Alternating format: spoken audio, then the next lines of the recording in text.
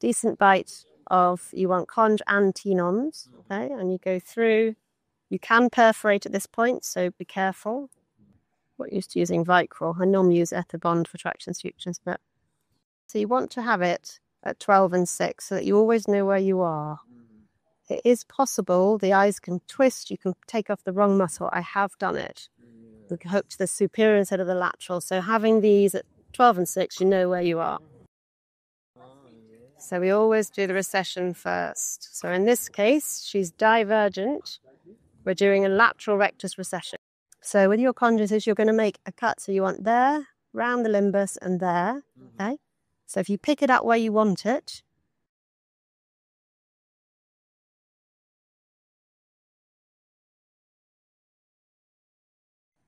okay. So you want your radial incision to be neat, straight down onto sclera. And then lift up, lump to set. And you're going round the limbus. So you want to go in and out, and then you put one in, one out. So the blade goes in, and I'm pulling over. I'm pulling towards her nose, and that gives me a really lovely corner. Okay, so in, pull over, and you get a really nice, neat incision. Okay, this matters to make it look nice at the end, because that's what the patient sees. And then you simply do your radial down there. So now we've got the conj. Always warn your anaesthetist. The lateral is not so bad, but the medial can really give them an ocular cardiac reflex, so you can slow the heart. So we're down onto the muscle and hook straight back up. And the idea is to go down one hole and up the other. And just listen to the heartbeat when you're doing that to make sure they're okay. You will get tenons, that's normal. So you pull the tenons off. So when you've got a hooked muscle, you want bare hook, bare sclera. Bare sclera. Yeah, that's what you want. But on the lateral, you've always got to do some cutting to dissect it off.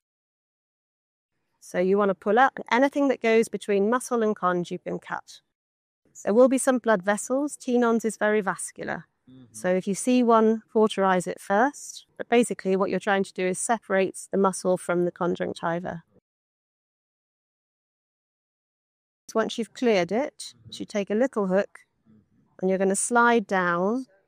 And sometimes you can see the oblique. There's the oblique fibers. See, just attached to the sclera. Sometimes it just stops you going further. But the main thing is to make sure you haven't accidentally got the inferior oblique in this hook. Okay, so you want to slide down and make sure you're separate. So you want to take all the little blood vessels.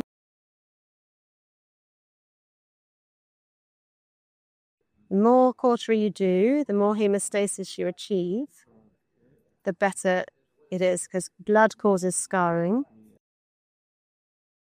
As we buzz all the way along the insertion, because you know you're going to take this off. This is a recession. You're going to take this off, so all these blood vessels here are going to get cut. And then you do central third full thickness. So this is where you're going down. And that gives you both your capsule and the fibers within it, but it also gives you the whole muscle.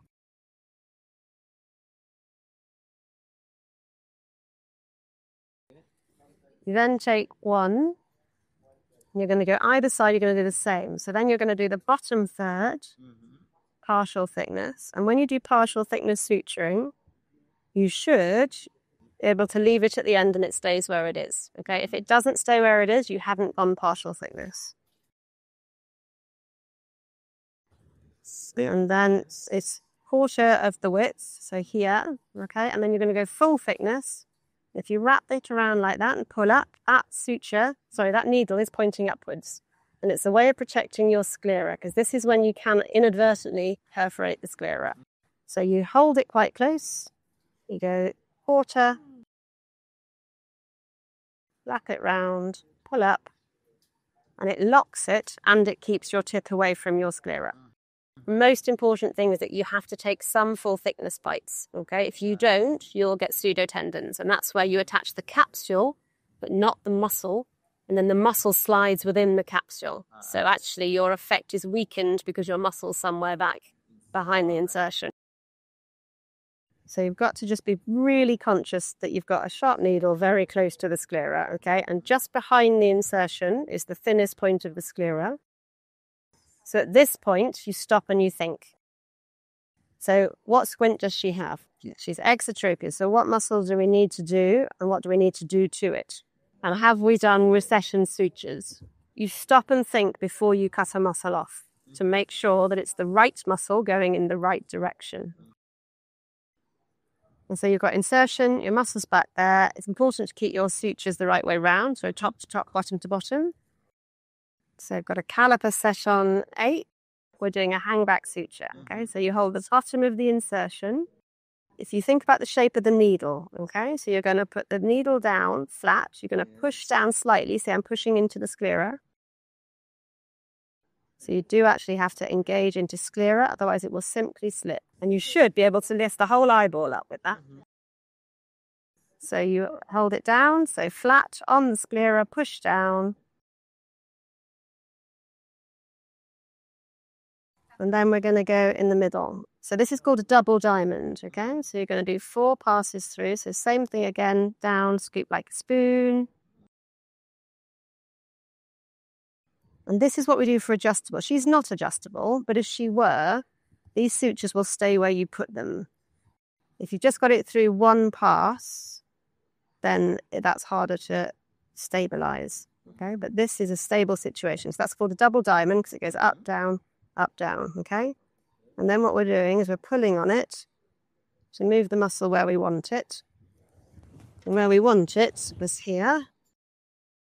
So you get your caliper and you have a look. So it needs a bit further back. So it's a little bit less. That's about 7. Thank you. So you hold your insertion. Go back a little. Back a little. And there. Okay. So we're happy. I'm going to take this. Or I'm going to go double throw forward. I'm going to take it there. So now you're going to hold this suture with your hands and cut it just in front.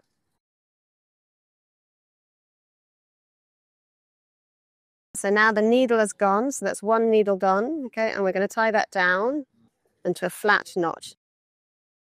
2, 1, 1. And then you're going to cut it for me and you're going to leave 2 millimeters. So you don't want it too short. So then you put a drop of antibiotic down the hole. You're going to unroll the edges, find your corners, which you created at the beginning because you did that nice technique at the beginning, okay? And then suture them closed. So these ones are short because they're buried. But the main thing is to make sure it's conj, not tenons. If it's tenons and you don't sew the conj, you end up with nasty cysts and they don't look very nice.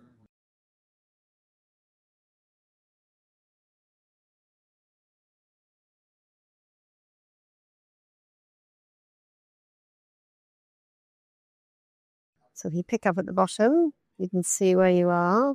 So all of that needs to be closed. So we're going to put one in there.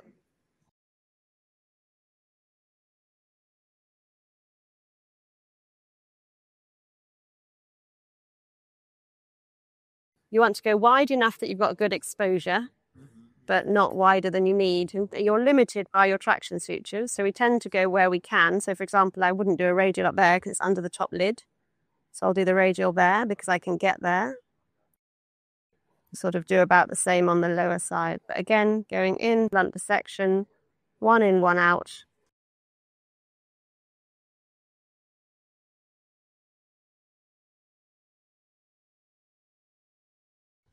So when you're slinging a muscle, you've always got to be conscious of staying on the globe. So obviously you're going that way, but don't forget the eyeball is a ball, so you've got to rotate within your fingers as well. Never had surgery, and it's a medial rectus. So you can hold on to this, and you can use your cotton bud will allow you to blunt dissect.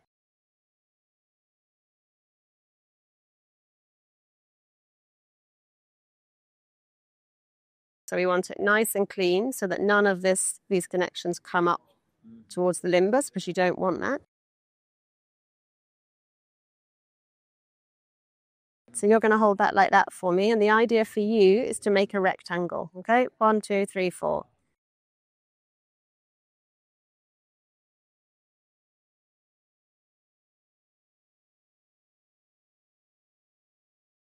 So let's have the caliper first.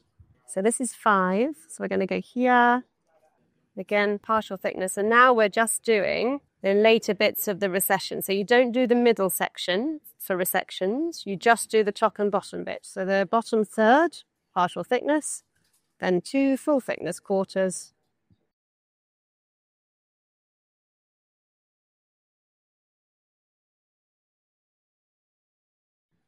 And then again, so that's the partial thickness. And then you want to make sure the thing that people miss are the end fibers, okay? It's very easy to come out a bit early. You should be able to pull it up and have all the fibers. Otherwise, they stick down in funny places and you get funny torsion effects. Then your straight artery clip in front of your sutures. And it's really important to not hit your sutures in this, so hold the sutures out the way. Then you want to properly cauterize the muscle. You're going to cut this muscle right in its belly, so it's going to bleed, okay? So you have to make sure you've cauterized it.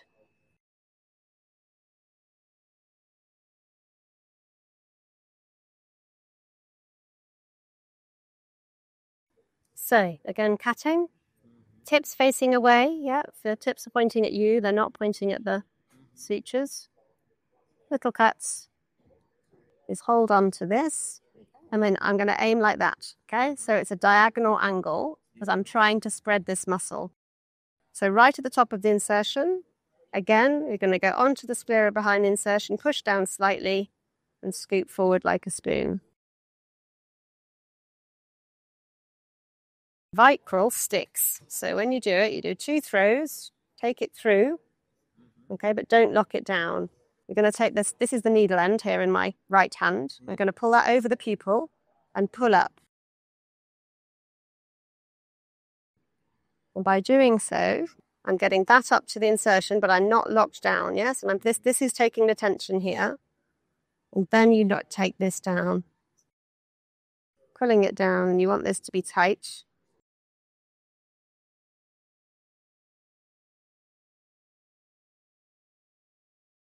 Lovely, and then you're going to cut that 2 millimeters.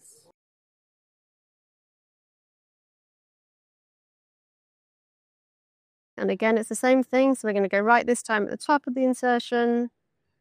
And again, diagonally placed. There you go, your muscle sitting exactly where you want it to be. If you put them too central, too close together, then that's when you end up with a sagging muscle.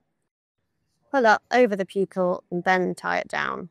That's really important. Otherwise, you end up with it slightly hung back and then tighten it up when you're there. If it was hanging back, you could then put one in the middle. And all you do is you take the central bit and you go top to bottom. You take the middle section.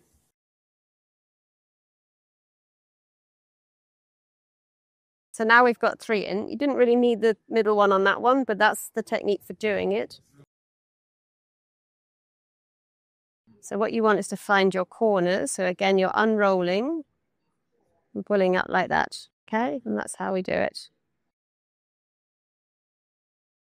So you want to put your conj sutures in right up to the limbus, because that's what gives you a nice, neat conjunctival closure.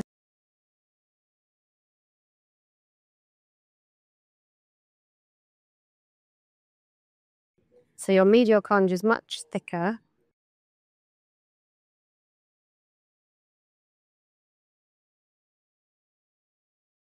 So that's sitting really nicely. That will retract. It's